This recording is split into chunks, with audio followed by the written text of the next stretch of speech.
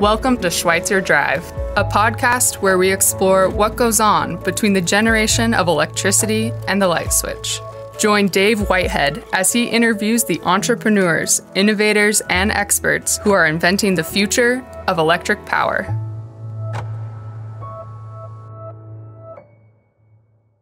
Hello, I'm Dave Whitehead, CEO at Schweitzer Engineering Laboratories. And today we're going to be tackling a topic I've been thinking a lot about: electric vehicles. And for us electrical engineers, what I like to refer to them as mobile loads, because in the morning they're sitting in your garage and then that load transfers, say, to the parking lot of our office buildings. So it's pretty interesting to think about electric vehicles as well, mobile loads or maybe some other kind of loads. But electric vehicles are projected to grow 36% annually, reaching 245 million vehicles by 2030, more than 30 times the levels they're at today. And as an electrical engineer in the electric power industry, I have a question. Can we charge all those vehicles with our current electrical generation and distribution systems? Or what do we need to do to charge all of these vehicles and these big electric loads once they're really out there? To help me answer that question, I'll be talking with Dr. Brian Johnson. Brian is the Schweitzer Engineering Laboratory Endowed Chair in Power Engineering at the University of Idaho. Brian is a true power system expert, and he was also instrumental in helping launch U of I's new cybersecurity degree program. Brian has educated lots of engineers that are out there today practicing, and Brian also was my professor for a handful of courses. So Brian, thanks for joining me today. Thanks, Dave. All right, let's jump into this. Let's start all the way back at charging electric vehicles at our homes. Let's assume I'm driving in my new Ford F-150 Lightning electric vehicle, which I just saw on the news today. That thing is really, really cool. I bet it is a ton of fun to drive. And I want to charge it up overnight. What are my options, and how long is it going to take to charge that electric vehicle with all the various charging options I might have? Okay, so the primary charging options for a home, if you go by the standard chargers, there's a sort of a type 1 and a type 2 charger. The type 1 charger is one that you would connect at 120 volts, and it would draw about 15 amps max.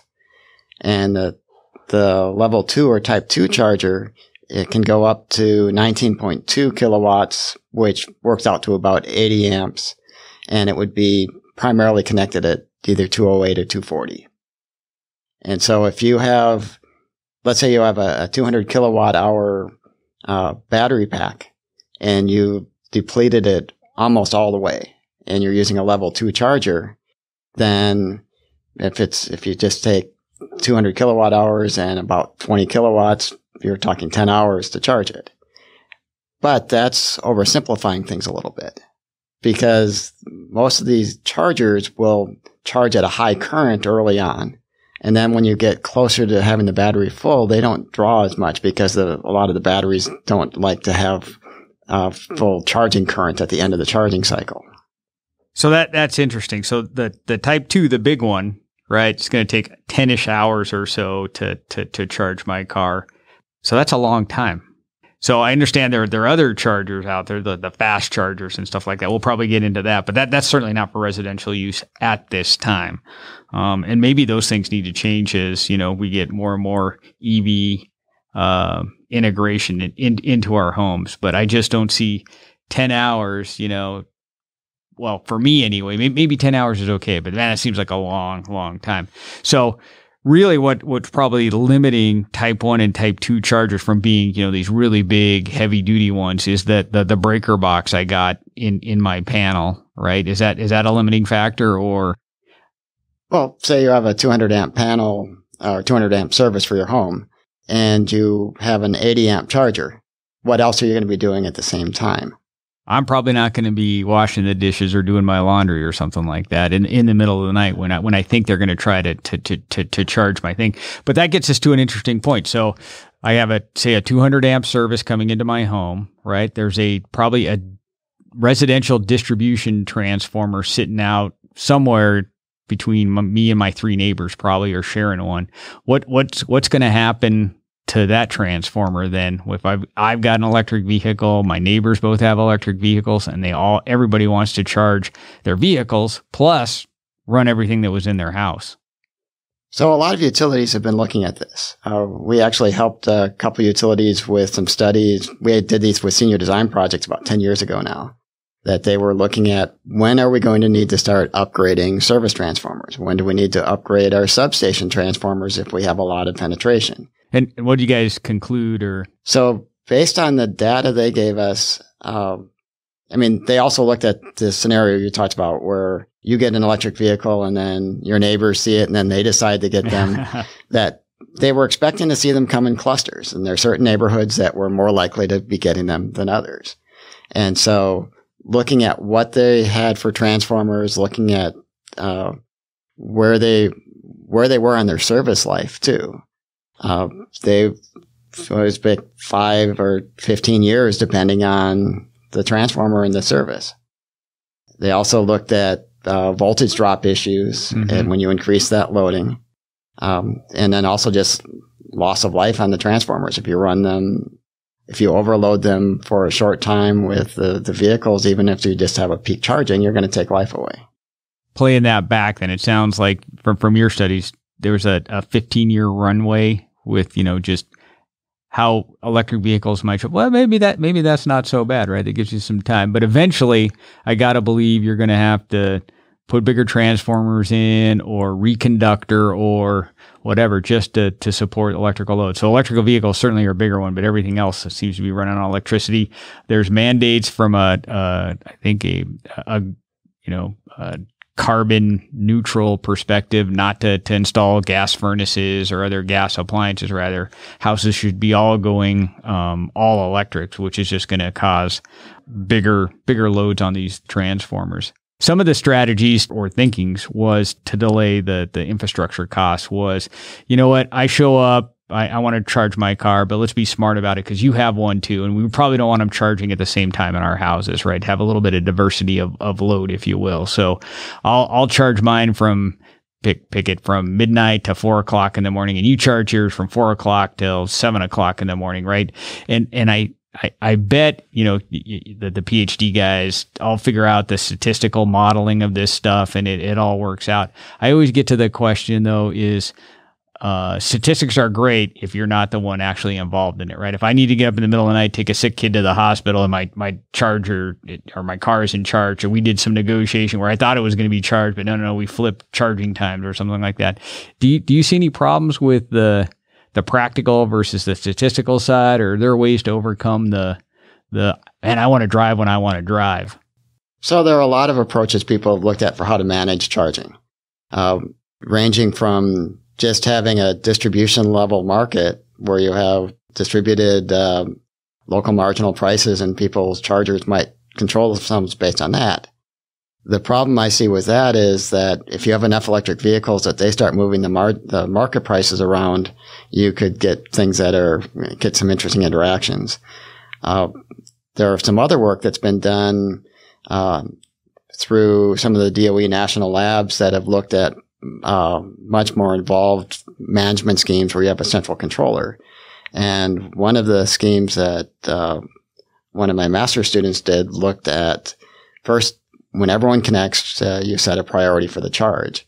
And part of it was also to get everything up to some minimum level of charge fairly quickly. And then once you get that, spread it out. But if there was somebody whose vehicle was already at 50% charge, and they weren't planning to drive it till the next morning, that one might have a lower priority and not charge as quickly. If somebody has it most of the way down, then it would try to bring it up to some minimum acceptable level that the owner might designate when they enter the stuff into this. So that gets interesting, right? Because you buy an electric vehicle, and to some degree you lose the ability to control how and when you might want to drive it. I certainly don't have that problem. I drive up to Safeway, I stick the gas nozzle in my truck, and I'm ready to, in 10 minutes, I'm ready to go another 600 miles or so in that vehicle. And so it's a different a different way to think. Of course, my first reaction is to say, well, that's terrible. I want to do things when I want to do things. I had a friend who bought a Tesla, and he had that, what do they call it? The range anxiety syndrome, right? He said he had it for about the first week. Will I be able to get home if I'm on the freeway or something like that? And he got over it. Maybe that's something I need to do then too, right? This get over the feeling of I want to go when I want to go, or what have you.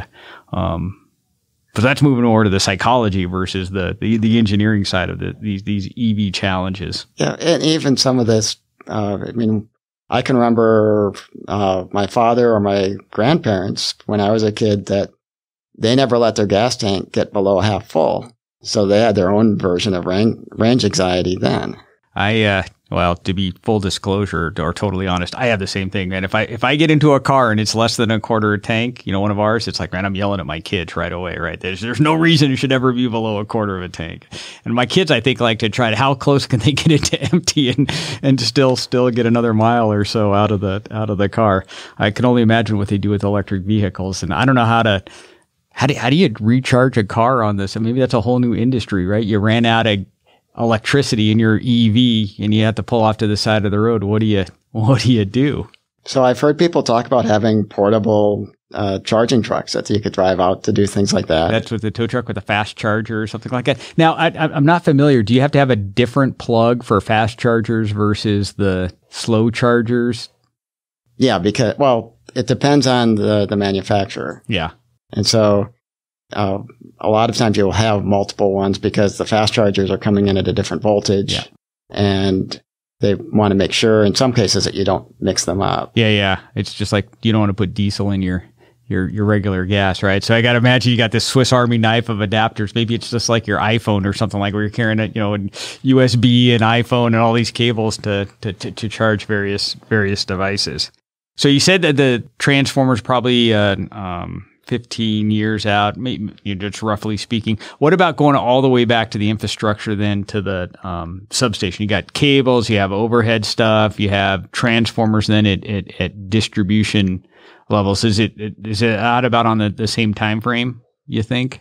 So the utility that we did most of the work for was looking at something that had fairly new distribution in the neighborhoods they had the students look at. So they were farther out on that. Okay. But I've also done some other projects for other utilities where they have distribution bottlenecks already with some of their underground cables. So that they would probably need to do some upgrades on places where they have those limits. At some point, you're going to have to put in some more infrastructure, right, to support these. I'll argue a car is a really big load, right? And if you really want to charge it fast, it's a really, really big load, right? At least for a short amount of time. So then we get into so if there are going to be 245 million new vehicles, electric vehicles by 2030, how much infrastructure are we going to need and how much more electricity will need to be generated? And what do you think the best ways or the best generation source to meet that demand might be? So when you say generation source, you would also have to consider, do you have generation and storage, or is it just going to be a generation source? I'm leaving that up to you. You're the professor that thinks about all this stuff, right? Yeah. So, some of the fast charging stations already have plans where they're putting in storage. And what type of storage is that? Just lithium-ion batteries or... if it's Tesla, it's their power wall. Yeah. And right now, lithium-ion batteries are pretty much the battery of choice for a lot of these applications, just because of cost and where they are for the market. Some people have talked about using batteries for electric vehicles that have hit their end of life, but still have have a lot of their capabilities, and then using those for the storage for the power stations. Would that be grid level storage, or would these storage units be right next to chargers? Maybe residential or in my home or at Safeway. So I was thinking more for fast charging stations, but for home storage, people have talked about possibly increasing home storage for a long time, but really what it comes down to, where are you going to put grid level storage on it, is where is there going to be space? So if you have substations that have space for it and the utility wants to get in that business, then they might put it in their substations. If somebody is putting in their own fast charging station that's not owned by the utility. It's going to be where they can get land at a reasonable price. Have you guys done much work then with storage, whether it's batteries or whatever else, flow batteries or whatever? And are they necessarily practical? I know, it can get really expensive for a battery system, and they talk on the order. So maybe you get a 1 megawatt hour, or 3 megawatt hours are really, really expensive. And it seems like when you're comparing it to a D-cell battery, that seems like a lot of energy. But when you look at power you need to run a city or something like that, those numbers get really, really small, really, really quick in terms of the amount of energy they can provide to a community. So if your goal is to keep from having to turn on like a 20 megawatt or 30 megawatt power plant for 3 hours, that's a lot of energy. Mm-hmm. If you're mainly just trying to run a fast charging station where you're expecting like 20 or 30 cars, you can kind of size this based on what your load is, and what people are willing to pay for the fast charging.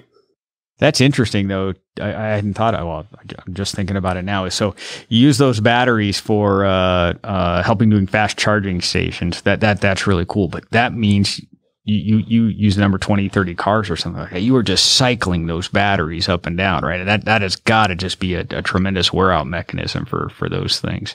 I wonder if that pencils out economically to be able to just abuse the batteries like that.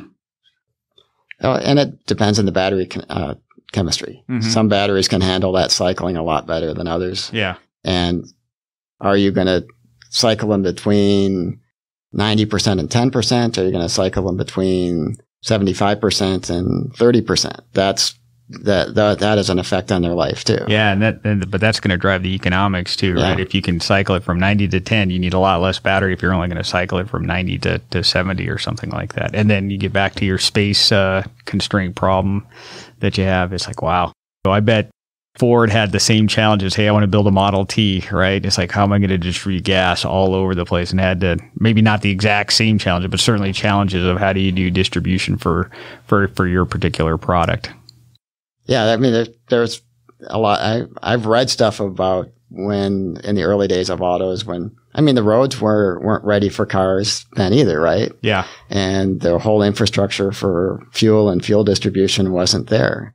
Have you? This made me think of Ford. I saw like a vintage old movie. Must have come from I don't know I don't know when it was 30s or 40s or something like that. And what it was is literally it looked like a Model T truck, but it was a battery operated car, and it drives into the service station. And what they did was they popped the hood off this thing and got a jack and pulled out the battery system out of the front of the car, dropped it in, and put another one. And that's how they continue to go down the road then. So it was swapping out batteries. I've heard that's some folks are looking at that as an option. Do you know much about that way? So instead of having to wait to charge, you just swap out batteries, and there's kind of this pool of batteries you go through.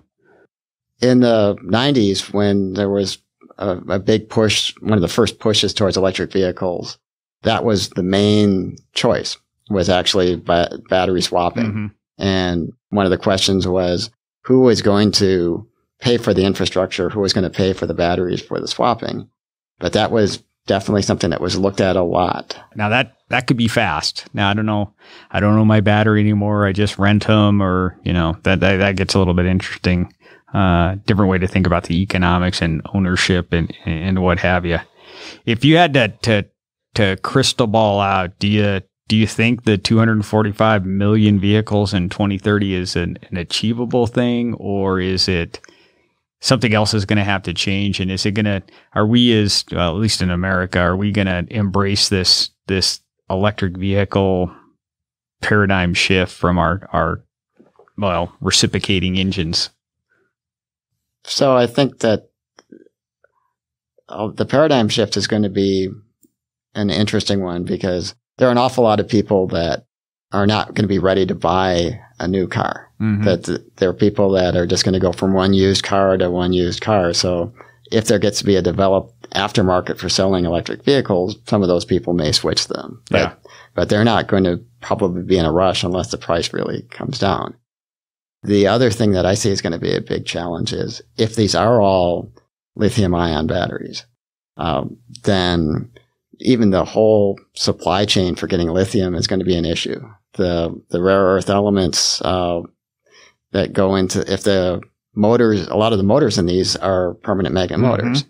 There are some more efficient designs that don't require permanent magnets, but there's still trade-offs. Yeah. And so, the rare earth elements is also going to be a big challenge for scaling it up that much.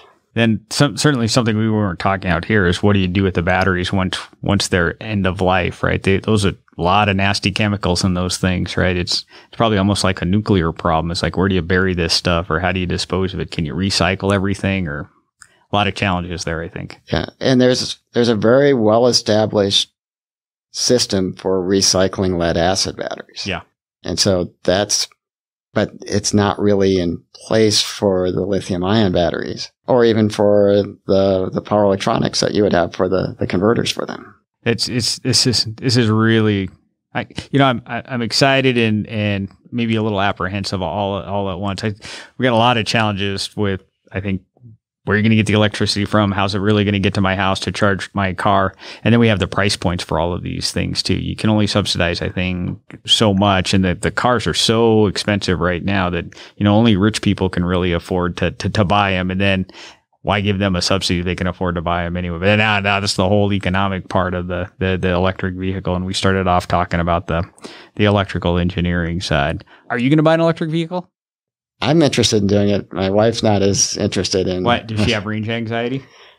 No, more that the cars that we have, we don't really drive that many miles. Yeah. So it's hard to justify getting a new car if we hardly drive. Yeah. Now, and why do you want to get one? Or why would you get one? Well, I'm looking at it more because I think that the technology is interesting, and just, I guess, some of the ones were just, for the environmental impact and stuff like that. I see benefits to it. I think just it'd also be real interesting. Of course, in some ways, I'd rather just convert a car on my own too. But. Well, that'd be a fun engineering project. We could have a whole different show on how you go about doing that. If you'd asked me if I'm going to get an electric car 2 years ago, I said, no, when am I going to get one? I live in the middle of a wheat field. I need to go far, far, far. I can't worry about charging and stuff like that. These days, I'm thinking, you know what? I'm going to get one at some point. I think right now my idea is it's going to be a toy, right? I think if you stick an iPad on anything, it's the latest and great. Like a Tesla is a big iPad with 4 wheels. I've got a Peloton that's got an iPad on it, just a stationary bike. So the technology and what you can do with it and the interaction with it is really clever. And the torque to those things, the electric vehicles generate is just amazing, right? So if you want to have fun going fast, at least for a short distance, right? I think the electric vehicles are the way to go.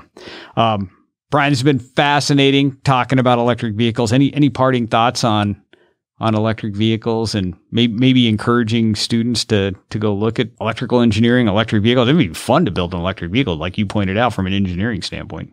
Well, I've been looking at electric vehicles since the late 1980s. And watch the technology grow, watch the battery chemistries change, the chemistry of choice for them. And there are still a lot of challenges out there. There are a lot of interesting problems for engineers to look at. Well, when I go buy a Ford Lightning F-150, we can come over to my house. We'll tear it apart and see how it runs. Thanks, Brian, for joining me today. This has been a lot of interesting discussion. Thank you. Thank you.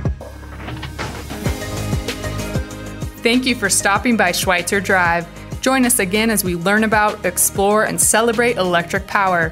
For more information about the show, please visit selinc.com/Schweitzer Drive.